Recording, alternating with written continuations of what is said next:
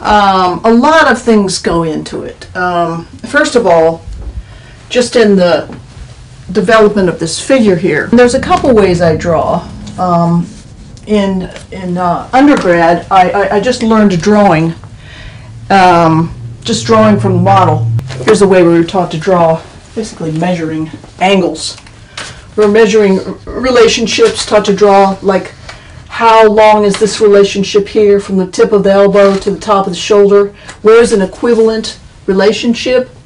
Okay, well, let's say here from this edge of the thigh to the end of the knee.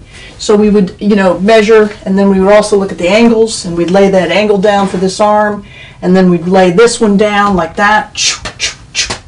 It's a lot of math, it's a lot of drawing, but we were never taught at the Kansas City Art Institute because they, in the 70s, pretty much abandoned anatomy. Literally, later on when I went on to grad school and found out from my professor there who had taught advanced anatomy at Harvard, while he was in school during the same time, the 70s, they literally threw the plaster busts, the students did, out the windows to just say, goodbye, all you old ways of learning and thinking about art. We're just going to stay in our studios now and drop acid. Literally, that was art school in the 70s. So you didn't get a whole lot of training in anatomy.